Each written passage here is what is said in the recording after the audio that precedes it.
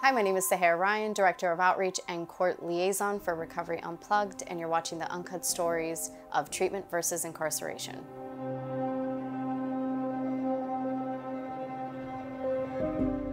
I am a person of long-term recovery, and I was one of those individuals that did not have the opportunity to receive treatment in lieu of my legal consequences.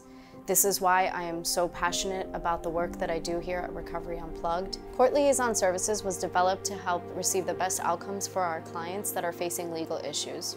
Two of our co-founders, Paul Pellinger and Marshall Geiser, had a major influence in the criminal justice system.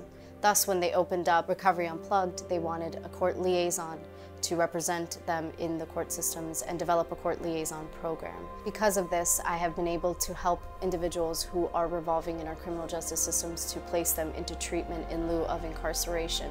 It has become my life work.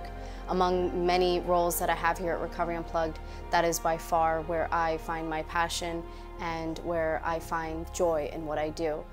A lot of what court liaison work revolves around is helping people get into treatment who may be facing legal consequences. And how do I do that?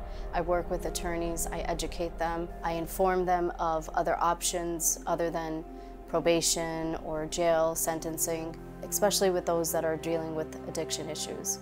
With my degree in criminal justice and my experience here at Recovery Unplugged, we're truly helping saving lives. We're breaking some of the statistics and stigmas that relate to addiction in our criminal justice systems. If you don't know, 80% of crimes committed are drug and alcohol related. Here at Recovery Unplugged, we're working diligently to bring those statistics down. With this series, it is our goal to take a deeper look into the issues surrounding addiction in our current legal climate. In addition, we'll be speaking to a variety of professionals and recovering addicts to get their take on treatment versus incarceration.